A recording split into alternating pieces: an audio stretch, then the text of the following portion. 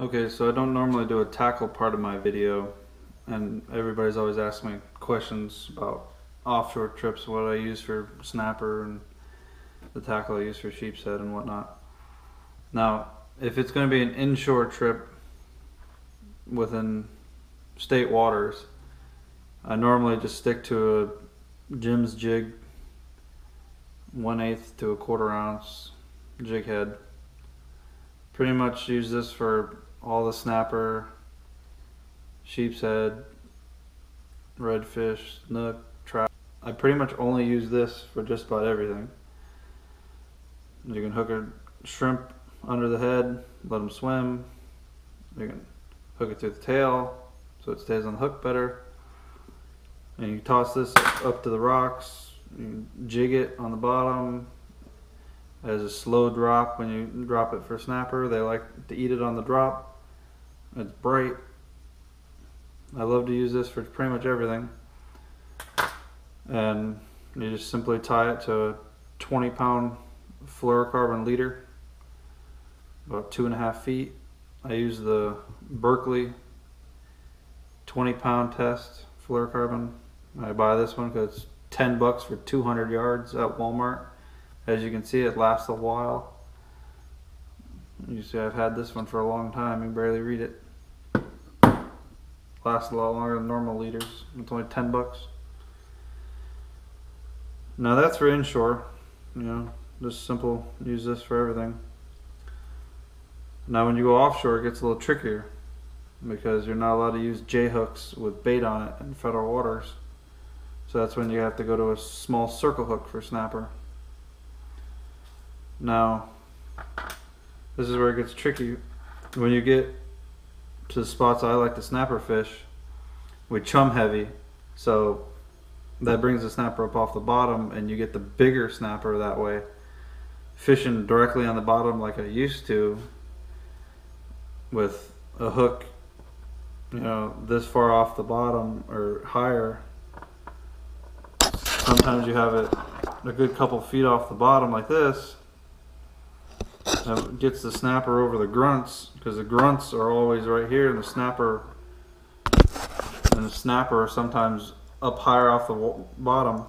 So this high sometimes avoids the grunt, but you still get the smaller snapper that way. So I've noticed to get the keeper snapper,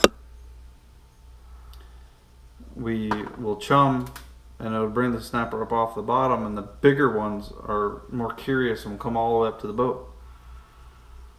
So that's when you want to start free lining. You know, just simply just the hook and no weight, and put a shrimp on that covers the hook completely, so they see pretty much no tackle but the fluorocarbon, which is pretty much invisible. But when you first pull up to a spot, before you start chumming, the fish don't come to the surface immediately every time.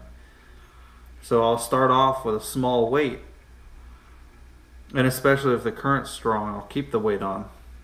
If the current's not strong, I'll take the weight off and go back to free line.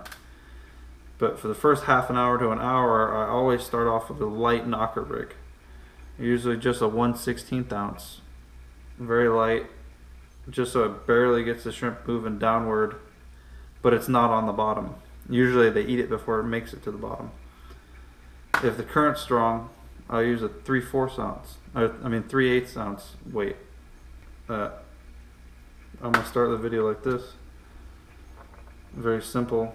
Slide a weight on, put your hook on the end. I tie a very simple knot where I just wrap it around my fingers. Stick the hook through the loop and pull the loop tight. I'm not sure what that's called, but that's pretty much what I always use.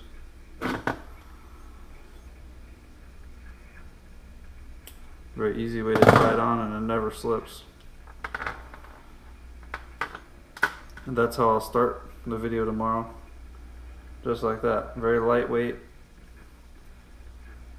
As the shrimp swims, the sinker will leave it and the shrimp will swim freely like it's free lined. They won't see this weight that's on there keeping it down there.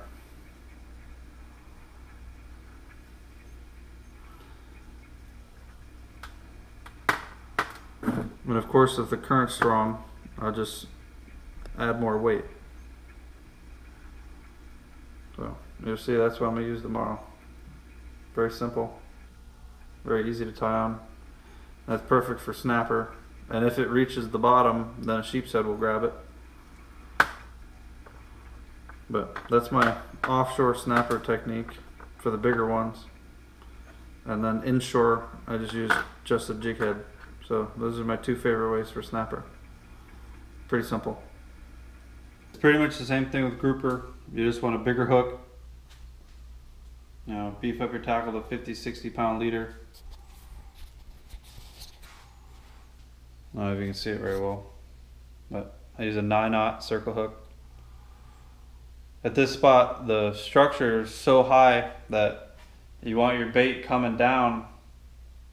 That way when the fish grabs it, it'll eat it before it hits the bottom and you can pull them away from the structure.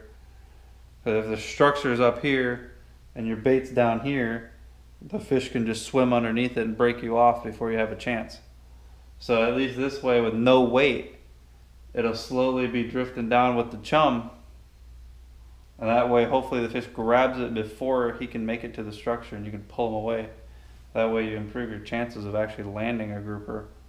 That's fishing on spots with structure that's 15 feet high. You don't really have much of a chance if you're dropping it straight to the bottom. So that's why I don't normally grouper fish at this spot. Normally just snapper fish. That way it's easier to pull them out. But I think for grouper, your best bet is finding spots with smaller structure. 5, 6 foot max. If you enjoyed the video, like the video, subscribe to the channel and watch the rest of my videos. There's a bunch of other snapper and grouper videos on redfish. But if you subscribe to my channel, you can stay tuned and see the rest of my videos. Thanks for watching.